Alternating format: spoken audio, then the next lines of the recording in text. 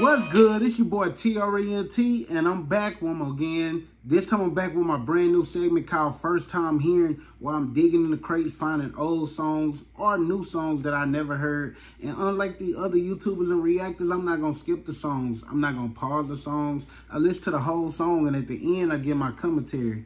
I grade each song from 0 to 10, 10 being the best. So if it's a trash song, you already know that's 5 and below.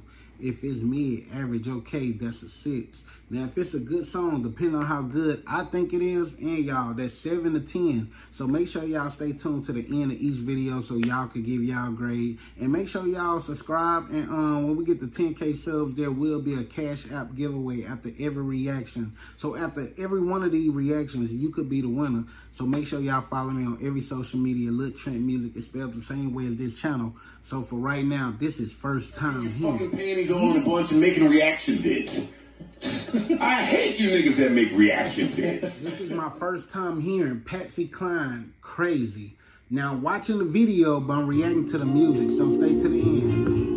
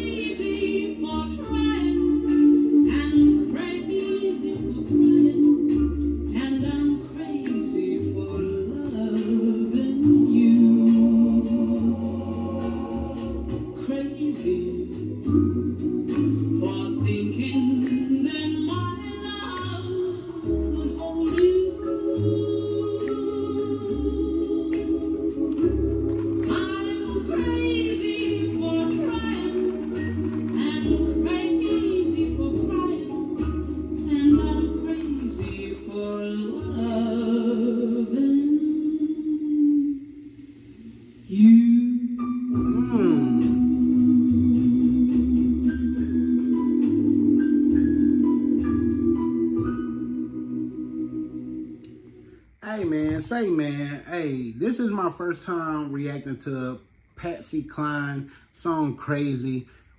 First of all, before I get my grade on this song in particular, I just want to talk about this was probably way before, probably before the 50s. It was shot in black and white, the video. And shout out to everybody who make timepiece documentaries and movies and whatnot.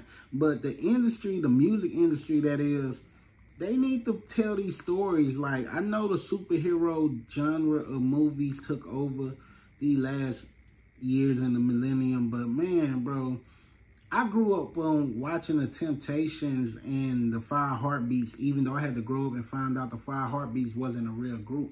But it gets kids and people want to know about the artists that we don't know about. And I feel like the music industry, if y'all want to make a little extra money, put out some, digging y'all crates like I'm digging in the crates and like tell their story. Like I know they got some crazy stories, especially back then. You know what I'm saying? Like we just recently lost Quincy Jones, and not only that's just a loss to his family and to the world, it's just like you got to think about Quincy Jones was around the Ray Charles days, the Little Richard days, all the way to the Michael Jackson days, even the Fresh Prince. Like he touched culture in so many ways. You got to think about some of these people's stories need to be told, regardless if we know them or don't know them. You know what I'm saying? And of course, they black or white. This a white lady I never heard, but I bet she got a crazy story. Speaking of the song Crazy, the song Crazy definitely dope. It's a good song. Like, it's beautifully sung. It had me watching her. Like, if she was singing live, I'd be all eyes on deck. This back when, in the days when somebody performing, you all eyes anyway, just watching, not on your phone and on social media like nowadays. But she got a beautiful voice. I have to give this song a 9, just based on, if I was born back then and this song came out, would I buy it? Yes, I would buy it. That's kind of like similar to me adding it to my playlist today. No, I won't add it to my playlist today, but it make me curious about who is Patsy Cline. If y'all got some Patsy Cline music y'all want me to react to, let me know in the comments. Make sure y'all subscribe, and don't forget to leave y'all grade. I gave it a 9. What do y'all give it? And we're going to catch a vibe on Twitch after this. But for right now, we're about to catch some more vibes. First time hearing. Click the next video if you rocking out. If not,